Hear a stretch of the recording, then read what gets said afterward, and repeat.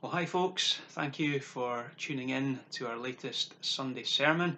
I'm going to begin by reading a couple of verses to you from Psalm 46. Psalm 46 says this: God is our refuge and our strength, an ever-present help in times of trouble. Therefore we will not fear, even if the earth gives way and the mountains should crumble into the sea. Over the last 2 or 3 months, a state of fear and panic has swept rapidly across this world, the likes of which I have never personally experienced before in my lifetime. And I'm sure many of you who are watching the video feel exactly the same. You've never experienced anything like this before. We are travelling down a road that we've never been down before, and we just don't know what is going to happen next. And maybe some of you who are watching this video today, deep down inside, if you're honest, you would have to admit that you are frightened and you're worried about what is going on in the world right now. And you're troubled and you're anxious and you're concerned about where things are heading and what's going to happen in the future. Well, whether it is the great global issue of the coronavirus that is bothering you, or whether it is maybe a matter that is much more personal and something much closer to home that is troubling you and causing you sleepless nights, I've got good news for you today. Because while there is no cure or vaccine for the coronavirus right now, and it might be some time before there is one, the Bible says that there is an antidote to fear. An effective antidote to fear. And the effective antidote to fear is faith. And so what the world needs right now, more than anything else, is a great big injection of faith. And you know, it's not faith in ourselves that we need. And it's not even faith in one another that we require right now, because if this situation has taught us anything, and I'm sure it's taught us many things, but if it's taught us anything, it's taught us just how weak and how helpless we are. How frail and feeble and fragile we are as human beings. And so it's not faith in ourselves or faith in one another that we require. It's faith in a much higher power that we need. It's faith in God. It's faith in God that this world needs right now. Faith in the God who made us. Faith in the God who knows all about us. Faith in the God who loves us. Faith in the God who sent his own Son to die for us upon a cross.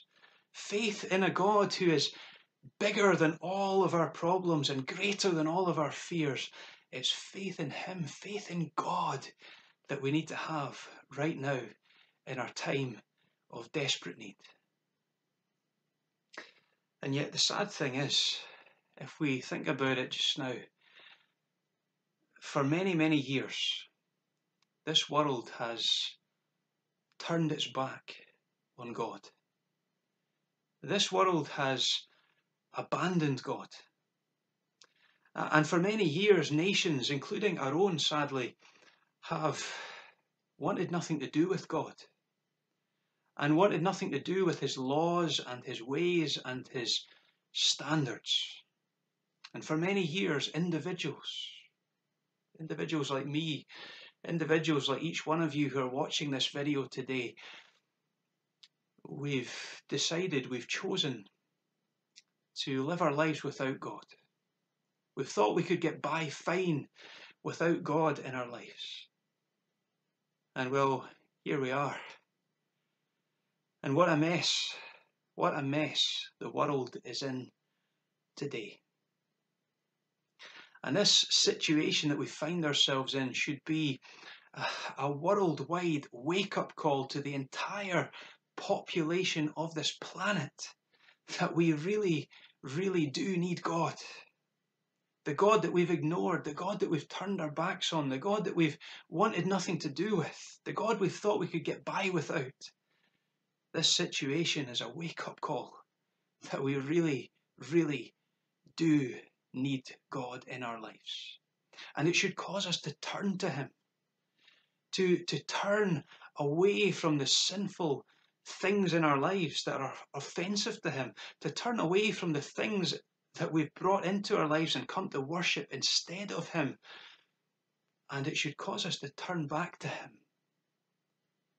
and to humbly confess our faults and our failures and our sin to him, and to put our trust in his Son, the Lord Jesus Christ, the one who left heaven and came down into this world and lived a perfect life, and who eventually went to a cross and died to pay the penalty for mankind's sin, and took the punishment, the judgment that we were due for all the wrong that we've done in our lives, and then triumphantly rose from the dead on the third day. It should cause us to turn to him and to trust in him, to believe in him, to have faith in him, to depend on him, to rely on him, to give our lives over to him, so that we might obtain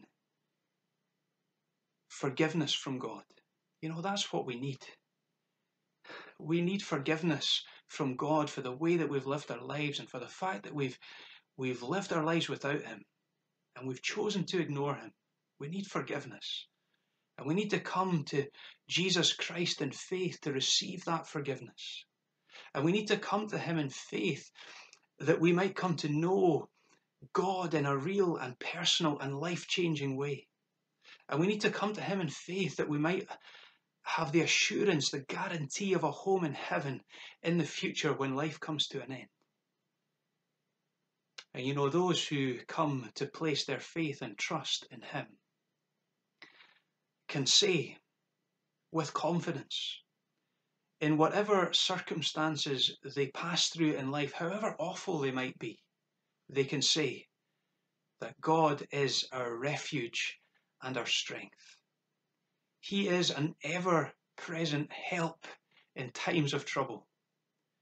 Therefore, because of that, we will not fear, even if the earth gives way and the mountains should crumble into the sea. Remember, friends, the effective antidote to fear is faith, not in ourselves, not in others, but in God.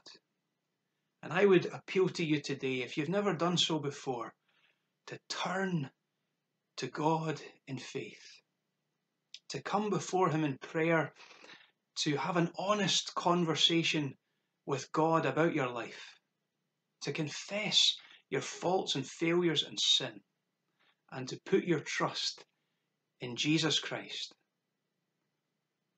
so that you might say that God is your refuge and your strength, so that he might become an ever-present help to you in times of trouble.